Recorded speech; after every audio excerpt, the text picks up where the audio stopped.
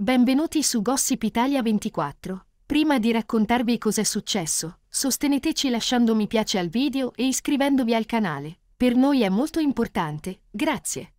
È stata diffusa la notizia della sua scomparsa attraverso un post sulla sua pagina Instagram, condiviso dalla famiglia. Conosciuta come una stella di Instagram, lei regolarmente condivideva fotografie del suo corpo tonico e delle sue vacanze idilliache con i suoi oltre 30.000 fan. Uno dei suoi ultimi scatti prima della tragica morte mostrava la sua felicità. Nel messaggio scriveva: "Non posso credere nel domani. Per determinare la causa principale del suo decesso, le autorità hanno programmato un'autopsia."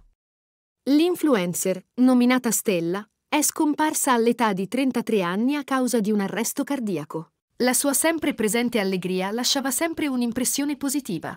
La sua scomparsa è avvenuta inaspettatamente lunedì, a seguito di 2 arresti cardiaci consecutivi, come hanno riportato i media locali.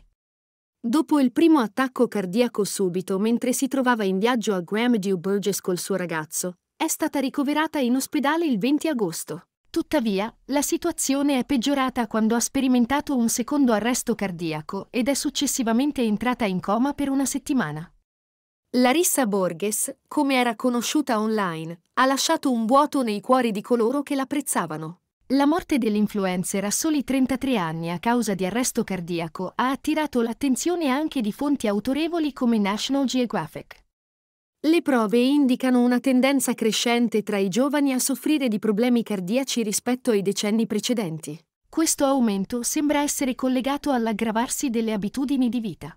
Mandiamo un messaggio di cordoglio e affetto alla famiglia di questa povera ragazza che ci ha lasciato così presto. Scrivi un commento per Larissa.